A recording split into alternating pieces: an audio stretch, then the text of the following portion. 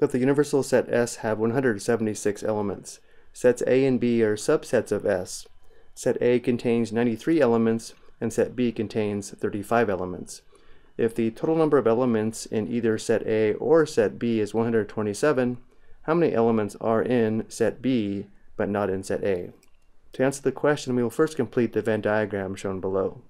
Because the universal set has 176 elements, we know the cardinality of set S is equal to 176.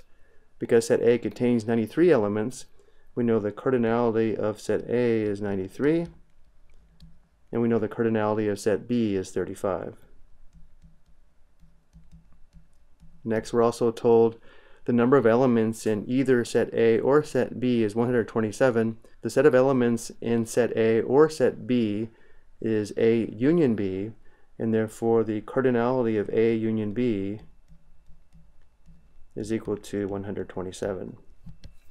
And now to help us complete the Venn diagram, the next step will be to determine the number of elements in the intersection of A and B using the formula shown below, where the cardinality of A intersect B is equal to the cardinality of A plus the cardinality of B minus the cardinality of A union B.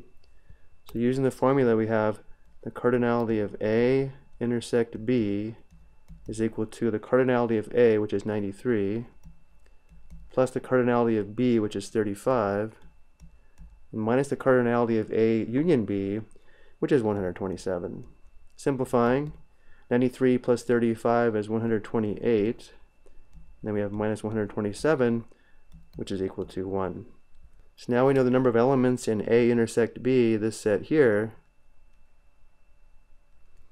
is equal to 1. And now let's complete the Venn diagram. We know the number of elements in set A is equal to 93, so there must be 93 elements in this set here. We already have one element here. 93 minus 1 is 92, and therefore there are 92 elements that are only in A, and one element that's in set A but also in set B. We also know the number of elements in set B is 35. Well, here's set B. Again, there's already one element in the intersection, and therefore the number of elements that are only in B is going to be 35 minus 1, which is 34. And it doesn't ask, but let's also determine the number of elements that are in the universal set, but not in set A or set B.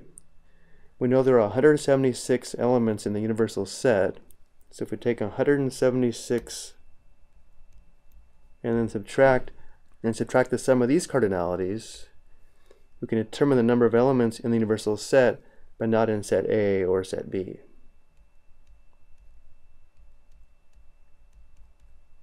(176) minus this sum is equal to 49, and therefore there are 49 elements in the universal set that are not in set A or set B. And now let's finally answer the question. The question is, how many elements are in set B but not in set A? So here is set B, but we're looking for the elements that are in set B but not in set A, which is this set here.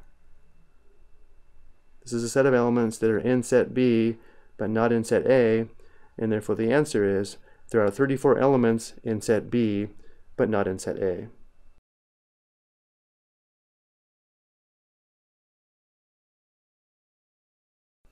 I hope you found this helpful.